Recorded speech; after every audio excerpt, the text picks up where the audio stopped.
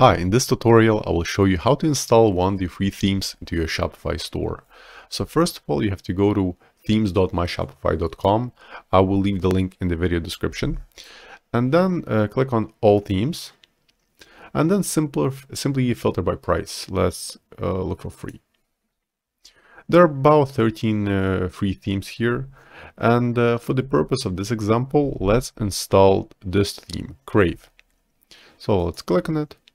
And then you have, in order to install it, you have to click on Try Theme. Then type in your My Shopify URL. This is my test website.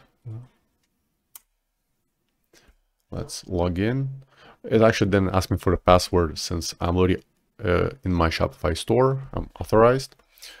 So now let's just simply once again click Try Theme, and it will usually take approximately from 30 seconds to a minute to install on your Shopify store.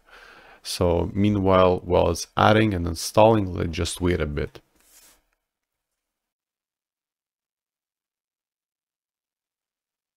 Perfect. So the Crave theme has been installed. So what you have to do right now is essentially just click on Actions and publish the theme. Perfect. So the theme has been published.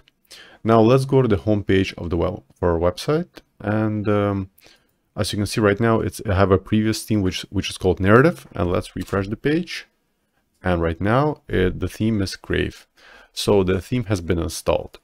In case you don't like the theme and you want to essentially revert back to the older theme you had previously, what you have to do is go to Theme Library, find your older theme.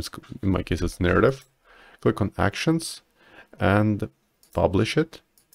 And by doing this action, the Crave theme becomes automatically unpublished. So right now, what you can do is just simply click on Actions and delete the Crave theme from your Shopify store. So this is that easy. So I hope you found this video useful, and if you want to learn more about Shopify, please ensure to subscribe to my channel. Thank you.